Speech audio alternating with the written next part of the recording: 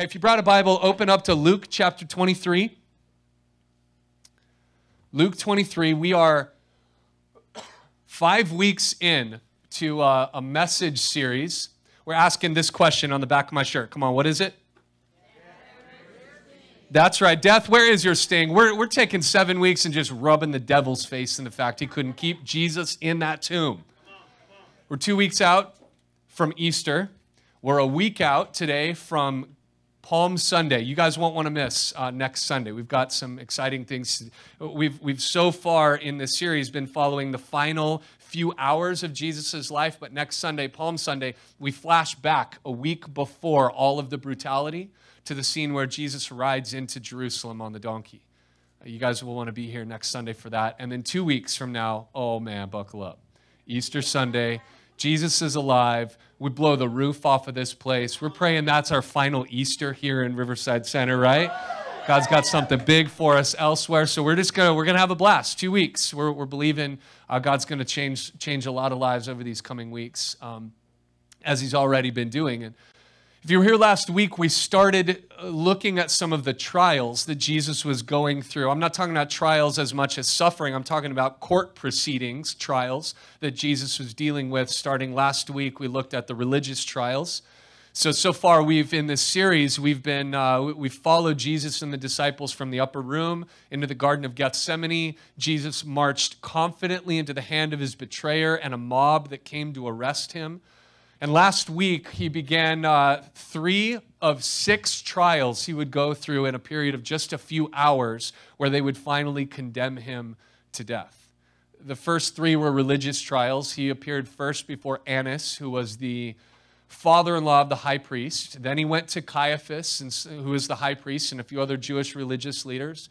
And then finally, he went to a large portion of the Sanhedrin, which was the 70 Jewish leaders, the council of leadership that was put in place to basically make rules about Jewish law. And so they all, of course, putting as many liars together as they could, condemned Jesus to death. Well, now, today, they switch and they take him before the Roman government. And here's why.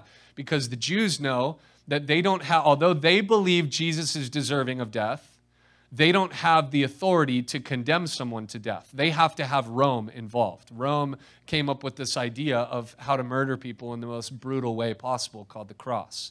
And they want Jesus stapled to that tree in just a few hours. So they're going to bring Jesus before Pilate and before Herod, and court. See, so what we're up against is a court trial. In court trials, court proceedings are important in a lot of different ways. Cultures they're shaped by the judicial system, what is allowed, what's not allowed. Laws, the judges, juries make verdicts. And these all determine the way that a society functions. And you guys know, over time, there are some landmark cases. There are some frivolous lawsuits that take place. I'm sure you guys could think of a few crazy ones that you've heard of. I read this week about a lawsuit called Kirkpatrick versus Snohomish County. And this guy, Kirkpatrick, was a bank robber who sued the county to cover his medical expenses after he attempted to rob a bank, pointed a gun at a police officer, and the police officer shot him with non-lethal rubber pellets. He had to go to the hospital, and he sued so that the county would cover his hospital stay. Yeah, he dropped it, thankfully. I read about a girl, one case, Sands is her last name, Sands versus FedEx. She sued FedEx to cover medical expenses and to cover pain and suffering and mental anguish after she tripped over, quote, a negligently placed package that FedEx had delivered to her front door. She fell down and she goes, I'm going to sue you for that package that I ordered and you brought to my door. Those are some crazy ones. There are many others. Then there are some landmark ones. Other cases that set the course of the history of a nation. Roe versus Wade. The legalization of murder. Abortion. There's Engel versus Vitale back in the 50s that said that prayer in public schools violated the First Amendment. And isn't it interesting to look at our nation over the last 60 years since that ruling was made and see how far in decline we've gone after we removed prayer? Many of you gathered around TV screens just a couple decades ago to watch O.J. and the chase down the road and months of court proceedings, and in the middle of racial tension, he was declared innocent and let go. And, you know, there are landmark cases like this that kind of set the tone for a country, for a society. And although there have been some big ones in our nation and many others that I didn't mention today, none have ever been as important as the court proceedings that we talk about today in Luke chapter 23. I'm entitling today's message, write it down, The People versus Jesus Christ. Jesus goes on trial today in front of Pilate and Herod. He will be condemned to death. And this is the most important trial that has ever taken place in human history, because 2,000 years later, we're still talking about it. We're still affected by it. And the verdict of this case, amazingly, paved the way for us to get to heaven. It's that important. It's brutal. It's illegal. It's irreverent. It's wrong. It's sinful. And yet God takes all of those things because he's the Redeemer and uses what the enemy intended for evil for our good and his glory. Amen? Amen. Luke 23. Here's what we're going to do. We're going to read the first 25 verses. So it's a bit of reading. I'm going to kind of talk through it as we go, and then we're going to unpack it and get some principles to take home. But you need to know today, as we talk about the people versus Jesus Christ, that although Jesus went on trial 2,000 years ago, he's still on trial in a way today as we all make decisions about what we're going to do with Jesus. He's on trial in our hearts and in our minds, and we all have a decision to make about what we believe about Jesus. And if you don't know him today, I want you to be prepared that you have a verdict to come to today before you leave. God's going to give you an opportunity to say, man, I made the wrong decision, but I'm going to switch it, and I'm going to follow Jesus today. Let's read. Luke chapter 23, starting in verse 1. The whole company of them arose and brought him before Pilate, and they began to accuse him, saying, we found this man misleading our nation and forbidding us to give tribute to Caesar, and saying that he himself is Christ, a king. Now, just stop right there. If you were here last week or if you've read the story, you know that none of the things they just listed right there are what they found him guilty of in their 3 religious trials. In their trials, they found him guilty of blasphemy. But do you notice that they didn't even mention a word about blasphemy to Pilate? Pilate, the Roman governor, couldn't care less about blasphemy. They know how to push the right buttons and say the things. They go, he's a terrorist.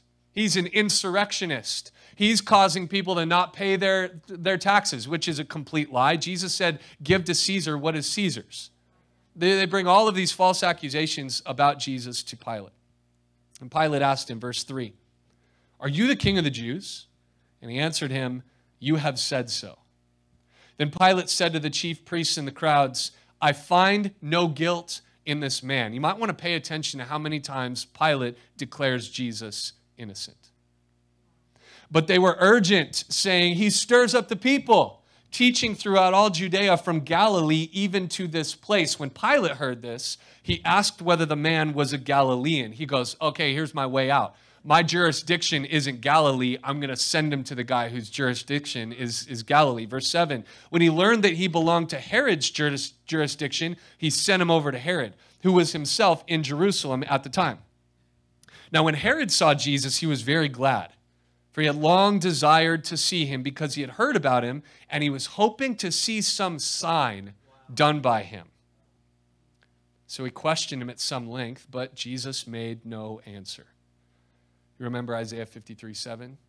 As a lamb led to the slaughter, he opened not his mouth. So, verse 10, the chief priests and the scribes stood by, vehemently accusing him.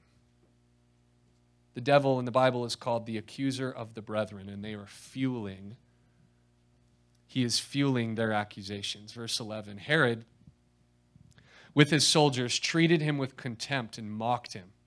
Then arraying him in splendid clothing, sent him back to Pilate. One of the other Gospels tells us how they put a royal robe on Jesus. They twisted a crown of thorns that was both mockery and torture. The crown of thorns was shoved onto his head, piercing, it's just pouring blood down his face. They're mocking him like he's a king, making fun of him. They sent him back to Pilate, verse 12, and Herod and Pilate became friends with each other that very day. Isn't it amazing how Jesus and your beliefs about Jesus, hate him or love him, unites people? And here's Pilate and Herod, and they became friends this very day. Verse 13, Pilate then called together the chief priests and the rulers and the people, and he said to them, "You've brought me this man as one who was misleading the people. And after examining him before you, behold, I did not find this man guilty." There's his second statement of innocence of any of your charges against him. Verse 15, neither did Herod. There's the third statement of innocence. For he sent him back to us. Look, nothing deserving death has been done by him. 4 times he says Jesus is innocent. I will therefore punish and release him. But they all cried out together, "Away with this man, and release to us Barabbas," a man who had been thrown into prison for an insurrection, started in the city, and for murder. We want the murderer. That's what they're saying. Send us the guy who killed people. We want him. Verse 20, Pilate addressed them once more, desiring to release Jesus. But they kept shouting, "Crucify him! Crucify him!" A third time he said to them, "Why? What evil has he done? I have found in him no guilt deserving death." 5 times he says this guy's innocent. I will therefore punish and release him. But they were urgent, demanding with loud cries that he should be crucified, and their voices prevailed. So Pilate decided that their demand should be granted.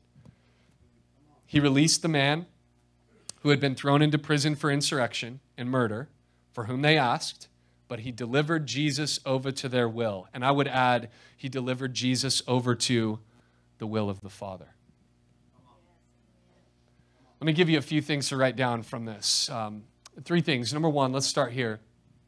Sin is both lethal and illogical.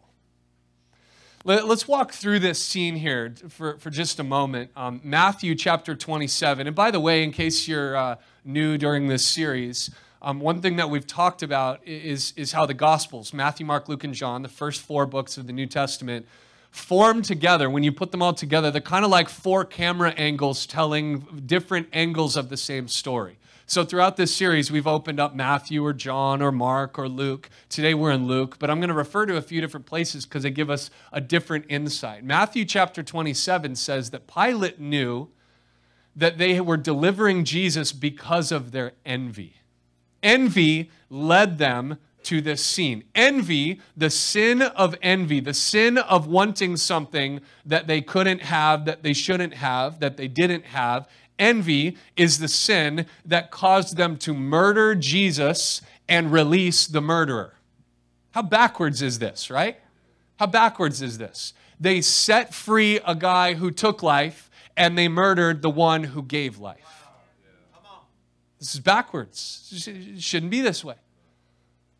And yet, as backwards as this is, let's talk about how illogical sin is. Sin causes us, doesn't force us, but it causes us when we allow it to take over our minds and our hearts. Sin will cause us to do things that make no logical sense. Why would you release a murderer into the streets? Well, because sin is illogical.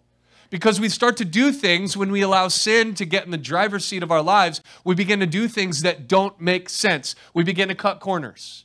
We begin to hoard resources that God has given us when we should be generous with those. We begin to medicate our pain in ways that it's illogical. Think about it. Let's walk through a few examples. Sin is illogical. You're in pain, so the easy thing to do is to begin to medicate that pain with something that in the moment feels good, but in the long run is going to hurt you even more.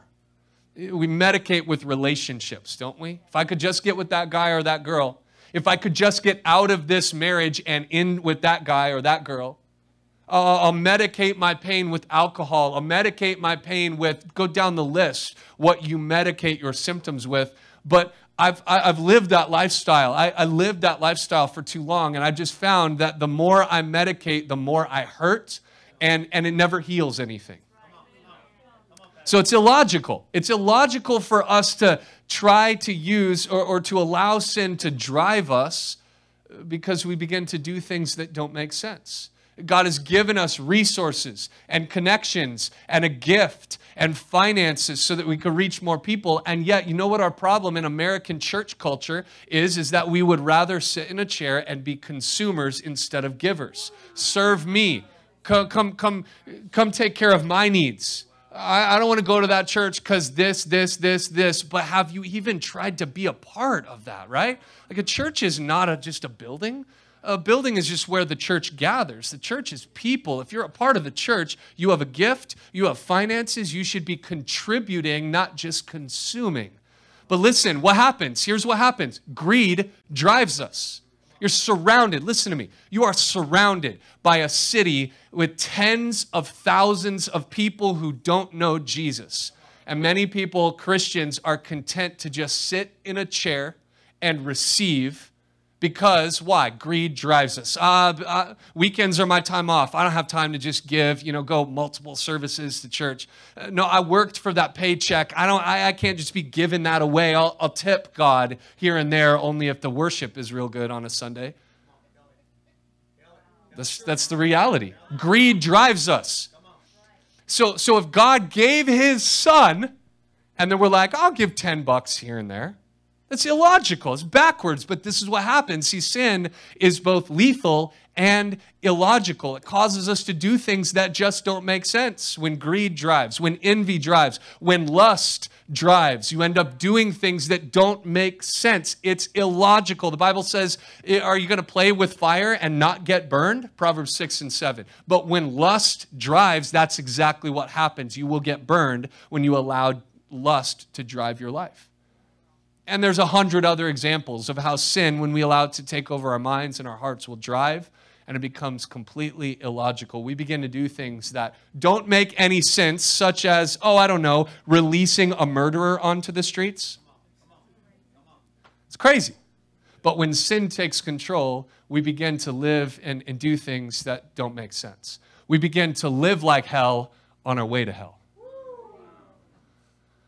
Thank God Jesus died to set us free from that mindset. Amen?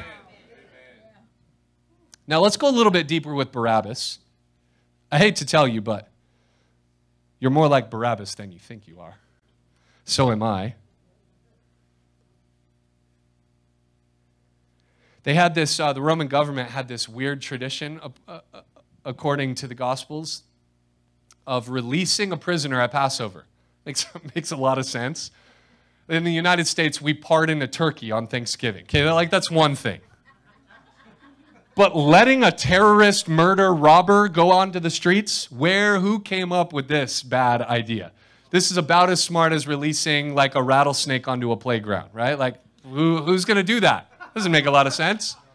Also doesn't make a lot of sense to take a guy who got arrested for terrorism and riots and murder and robbery and just go, you know what? You could go, it's the Passover. Why don't you go free? Doesn't make a lot of sense. So here's Barabbas. He's a notorious murderer. The Gospels will paint the picture, if you put them all together. He was a notorious prisoner, robber, murderer, insurrectionist, or terrorist. That's who this guy is that they want to release, that Pilate wants to use. Pilate wants to release Jesus, but the crowd is crying out for Barabbas. Now, against the backdrop, the black backdrop of how guilty Barabbas obviously is, we contrast the innocence of Jesus. You guys read it with me in Luke 23, 5 times. That Pilate or Herod, in one way or another, made it clear Jesus is innocent. This man has done nothing deserving of death. I'm ready to release him. the things you're accusing him of are not worthy of death. Over and over and over in different ways at different times in front of multiple crowds from different Roman leaders. They've said this guy does not deserve death. He's innocent. We just read 5 times in just a few verses where that statement has been made. And yet Barabbas is loosed into the crowd. It says in verse 25, we just read it. Pilate let Barabbas loose. So think about this scene for a moment. They call Barabbas out of the prison. I imagine what Pilate's trying to do is to help them remember, here's this Barabbas guy. I don't think you want him on the streets. But you remember our tradition, I'll release somebody since it's Passover. How about I just flog Jesus? How about I beat Jesus up pretty well, and then you guys can have him back all bloodied and bruised up. We'll teach him a lesson, but I'm going to keep Barabbas. And they go, give us the terrorist. Give us the murderer. So here's Barabbas. Can you imagine him on the front steps? Hey, daylight's looking pretty good, right? His hands are tied up. And then this crazy moment happens. They cut the ties on his hands, and he skips down the stairs into the crowd. Barabbas, free. They bind Jesus' hands, and they lead him to the whipping post.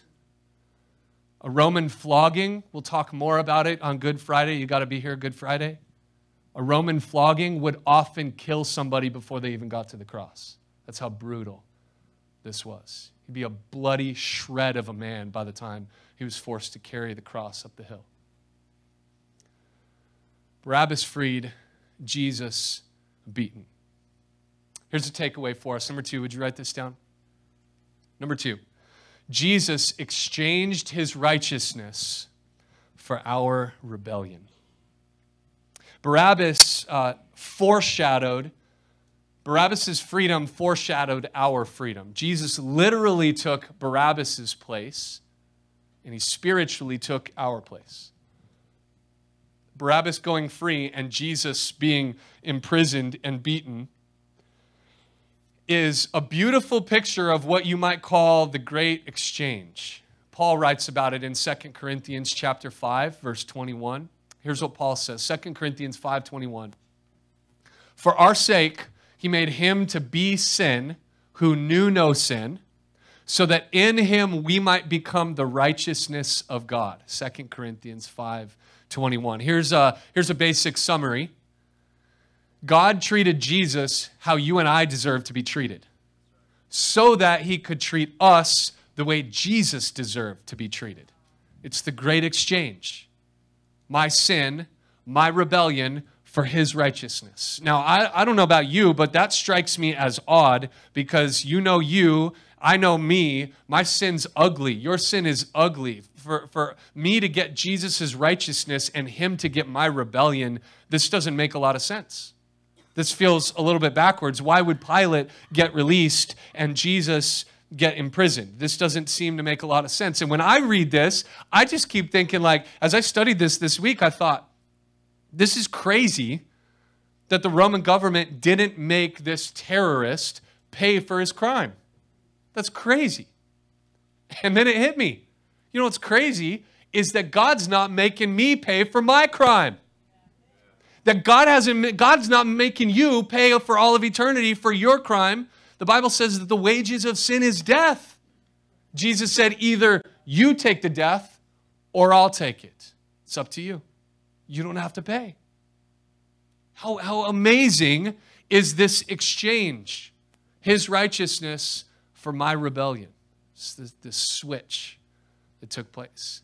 And here I think we see, in that story of the gospel, we see both mercy and grace at play. Think about it this way. We talk about those words, mercy and grace, all the time. They're found all throughout the New Testament, especially. We sing about them in songs we love, mercy and grace. Let me give you a quick definition of both so you understand the nuance that makes them a little bit different. Both are at play in your life as a follower of Jesus. Watch this. Mercy is not getting what you deserve. Grace is getting what you don't deserve. Let me walk you through this. Mercy, I'll say it again, mercy is not getting what you deserve. Grace is getting what you don't deserve. Okay? Mercy is you don't have to go to hell for eternity for your sin. That's mercy. Grace is, oh yeah, also you get heaven for all of eternity. That's grace. Getting what you don't deserve. Well, what do we deserve? Our sin earned us hell, eternal separation from God. It's mercy that Jesus took our sin on his back so that we don't have to pay for our sin for eternity. That's mercy. But grace is that God paid the way for us to spend eternity with him in heaven. And how good is our God that both are at play in our lives? He didn't punish us with what we deserve, and he's gifted us with something we didn't deserve. Our rebellion for his righteousness. You with me, church? Yes, come on. Our God's good. Amen?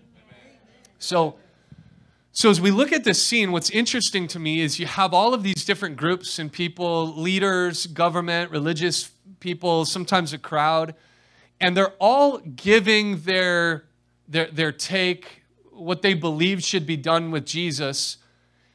And even sometimes without them saying it, just if you look at their lifestyle and their actions, you can tell what they believe about Jesus.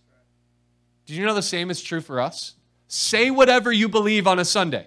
Say whatever you want when you're with Christians at a church. But your lifestyle ultimately is the thing that proves what you actually believe. Here it is. Here's the third point. Would you write this one down? Your verdict is displayed through your lifestyle. Remember, this is Jesus. This is the people versus Jesus Christ. What the verdict you have come to in your heart and mind about what you believe about Jesus will be on display through your life, through what you do with your finances, through what you do in relationships, through what you do at your job, at your school, in your neighborhood, what you're listening to, what you're talking about, your overall lifestyle, your verdict, what you believe that should be done about Jesus is on display right now, like it or not, through your lifestyle. We're all living out what we currently believe about Jesus. If you believe God is big, you're going to pray like it. You believe God doesn't really come through, then you're not going to really pray. What's the point? If you believe God is the provider, then you're going to trust him with what he's given you. There are so many examples of this. And I want to just look real quickly at three different groups of people. We got the Jews, we got Herod, we got Pilate. Let's walk through because I wonder if you might find yourself in one of these crowds. Let's talk about the Jews first. The Jews represent for us someone who Jesus just hasn't honestly measured up to their expectations. See, the Jews didn't hate Jesus because he did good things. And you may mistake that reading through the Gospels. You might actually start thinking that they didn't like Jesus doing nice things because they get mad at him when he heals somebody, or they get mad at him for whatever.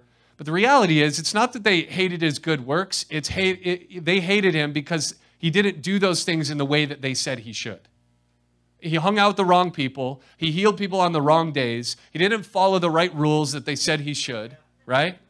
So the Jews are just a representation for us of people who had expectation. They said the Messiah should live and behave and fit in this box. And anybody outside of that, we're not going to like. So when Jesus came and said, I am, they said, you can't be, you don't fit in our box. God goes, I created the box. Don't try to fit me in it, right? So here's a question for you. Will you continue to worship God when he doesn't meet your expectations? What if he does things on a different timeline, in a different way, with different methods, with different people than you thought he should? By the way, if you doubt, you are in good company. All the disciples were doubters. John the Baptist himself doubted. Did you know that? John got thrown into prison. His disciples came to visit him. And John told John's disciples, go find out if Jesus is actually the Messiah or if we should be waiting for somebody else. Even John doubted. I want you to know, God is not put off by your doubts. Listen, here's what John did that we need to learn to do when you doubt, when God doesn't measure up to your expectations, when things are a little bit different than you thought they would be. Take those concerns back to Jesus. Talk to God about them. The Jews remind us of people whose expectations are not met. Here's a second group. Maybe you could find yourself in this group. This is represented by Pilate. No, I'm sorry, by Herod. Herod, for us, represents someone who basically turns to Jesus for some entertainment. You might have noticed in verse 8, it says that when Pilate sent Jesus to Herod, that Herod was real excited about it because he had heard about Jesus and was hoping to see a sign done by him. Do you know some people like this? Don't raise your hand. We're all guilty of this at some point. I'll get to church because I know if I go to church, then God's going to bless me. If I go to church, if I just give enough, God's going to send some more my way. I just want to kind of like be around the things of God because maybe I'll get like some signs, some miracles in my life. We approach Jesus like we begin treating him like he's a genie just granting wishes for finances and health. This is not the way our God works. But listen, if you approach him like Herod, you begin, yeah, sure, I'll get around with Jesus and Jesus's people because hopefully there will be like some cool things that begin to happen in my life. What if it's only suffering? What if he doesn't measure up to those expectations? Is he still worthy of your worship? Herod wanted him only for some entertainment, only for him to please him. Here's a third group maybe you'll find yourself in. It's Pilate. Pilate represents for us someone who saw the truth but allowed other voices to overcome the truth. You know, Mark 15 says that Pilate wanted to release Jesus, but instead chose Barabbas because it says he was wanting to satisfy the crowd. Again, I won't make you raise your hand if you've lived that lifestyle, but we all have at some point, right? Wanting to satisfy the crowd. Luke 23, verse 23 gives a good commentary on Pilate. It says, they were demanding with loud cries that Jesus should be crucified, and their voices prevailed. Some of you have allowed all of the wrong voices to prevail for far too long in your life. And we have to learn as followers of Jesus to shut off the noise and hear only from the voice that matters. Shut out all the other voices and listen to the voice. And listen, the voice of God is rarely going to come as a thunderclap from heaven. It's more often going to come like it came to Elijah in 1 Kings chapter 19, a still small whisper. Are you willing to tune out the noise and listen to the voice of God? Pilate let all of the other voices and his desire to satisfy people overrule what he knew to be true. And he imprisoned God and set free a murderer. Matthew 27 tells us that at this point, Pilate, when he decided to satisfy the crowd, brought out a basin of water and washed his hands. And he said, this man's blood be on you, which was, by the way, a statement of prophecy like Pilate had no idea. But he said, this man's blood be on you as he washed his hands. And he thought he was making himself innocent of this ruling and blaming the crowd. But listen to me very closely. All of us are responsible for the decision that we make about Jesus. Nobody else, none of your friends, none of the voices in your life are responsible for what you believe about Jesus. Well, my family and my connections and my church, yeah, all of that aside, what do you believe about Jesus? What do you have to make a decision. I have to make a decision. My kids have to make a decision. That guy on the street needs to make a decision. We have to make a decision. We are responsible for what we do, what we believe about Jesus. It's up to us. Court proceedings are pivotal for a society because they set a precedent and a tone for where society is going, for where that culture is heading. And this is a pivotal decision because we're still talking about it 2,000 years later. And like we said at the beginning, Jesus, in a way, is still on trial in our hearts and in our heads today. In fact, I would say this, everybody listening to this message, watching online, you will walk away today having come to a verdict in your heart about who Jesus is. Everybody will walk out of here having made a decision. You go, I don't know about that because I'm not quite ready to form a decision. Maybe next Sunday. Here's how this works. Indecision is a decision. When you say, I don't know, you've made your decision. You said no. You pushed Jesus out. But here's the good news. Number one, if you're a follower of Jesus, here's my challenge to you. Live like it.